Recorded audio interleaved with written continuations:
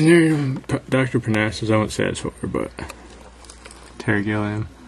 Then we got Rob Zombie's House of a Thousand Corpses, Devil's Rejects, Halloween, Halloween 2. Two middle ones, a classic. These two I didn't like at all, really. These two are great classic horror movies. M. Night Shyamalan, Sixth Sense, horror movie. Great. Village was Signs, Aiden Water was horrible.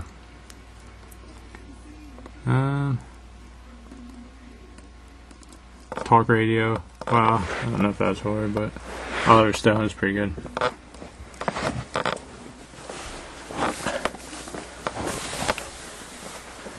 Alright. Let's see what's over here.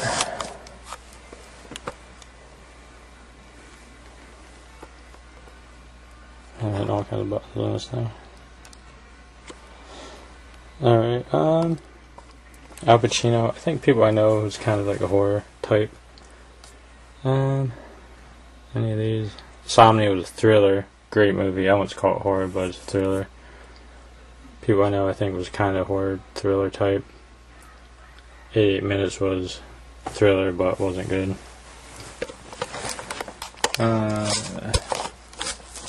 Nick Cage. You want to call Ghost Riders horror?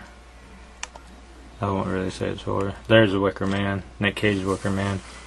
They're both good. The first one has too much singing for me, but I actually do like Nick Cage one. Some people don't like it, but I like it.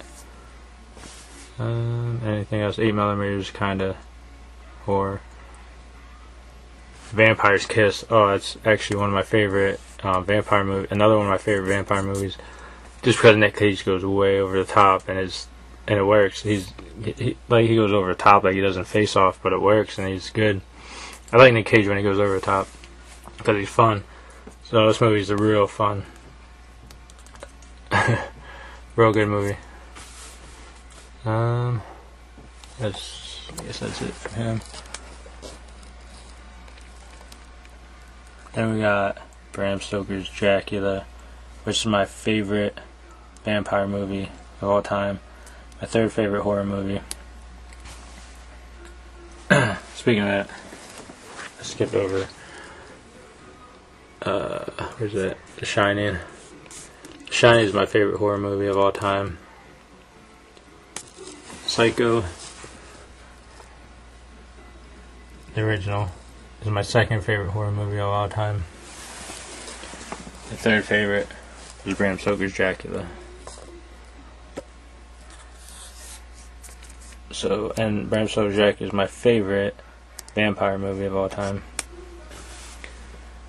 Unborn, that's horror. Came out last year, but it's not good at all. It's horrible. Uninvited, which came out at the same time, was much better. Secret Window, I guess you call that horror. That's my favorite Johnny Depp performance of all time. It was written by Stephen King, so you call it like kind of horror. Sweeney Todd, I don't really like. Corpse Bride, another Johnny Depp. I don't know, a cartoon. As I said, I don't know if it's motion capture. It is a cartoon, I think. What else? From Hell, another Johnny Depp horror. Ninth Gate, Roman Polanski, Johnny Depp horror. They're both okay. Sleepy Hollow, another Johnny Depp horror. And Ed Wood. I won't say it's horror, but it was about horror director Ed Wood, the worst director of all time. Or that many say was the worst director ever. But that was a really good movie. Let's see. Domestic Disturbance, I guess you could catch thriller, horror type. Another Vince Vaughn. And Travolta. Interview with a Vampire. Used to be my favorite vampire movie when I was a kid, but I've seen much better now, and it's not as good as I remember as a kid, but still okay. But I've seen much better vampire movies, especially with Bram Stoker Dracula and John Carpenter's Vampires and Vampire's Kiss.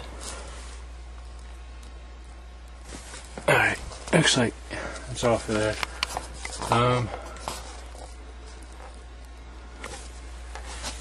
Like I said, still have The Exorcist on VHS. Need to update it eventually. Nosferatu, which is Werner Herzog's 1979 remake of the 1922 version. Haven't seen this in a while either since I got it, so I need to watch that again. I don't really remember much of it. I just watched the 1922 version today, first time ever. So, that's a silent movie. This that's a silent black and white movie. It's made 1922. This one's made 1979. So this one's it still might be black and white. I'm not sure, but it's not silent.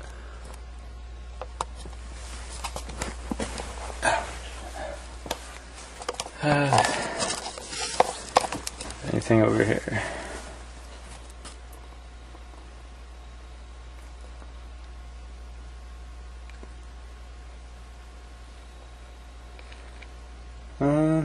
Mr. Brooks.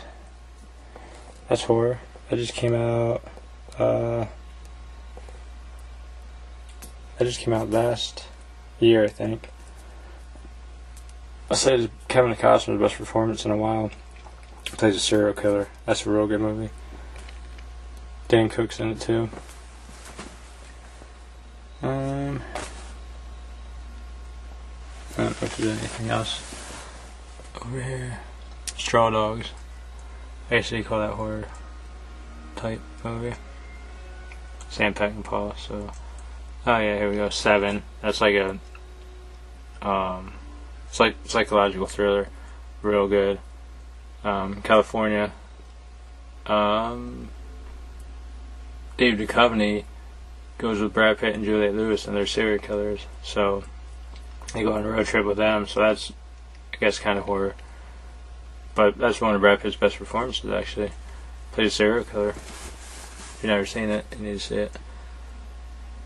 I wouldn't say 12 Monkeys is horror, but pretty good.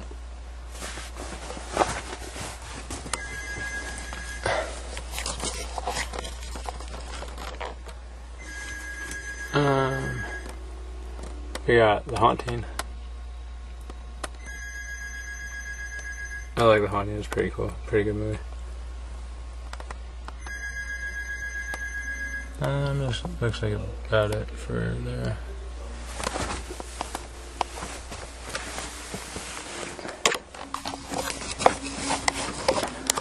Yeah, a couple more. There's our Marlon Brando collection. He's never been in a horror movie, but closest thing to a horror movie that he's been in is The Nightcomers. I won't say it's horror, but it's definitely strange. But it's the only closest thing to a horror movie that Marlon Brando has been in. So, mention that. Then my De Niro collection. He's been in a few horror. Not too many, but I'm trying to think. Let's see. None of them. There we go. Godsend. That's horror. Hide and Seek. That's horror. That has a creepy kid in it. This one has Dakota Fanning in it. The boy, I don't know his name. Looks like those two and two more. Mary Shelley's Frankenstein.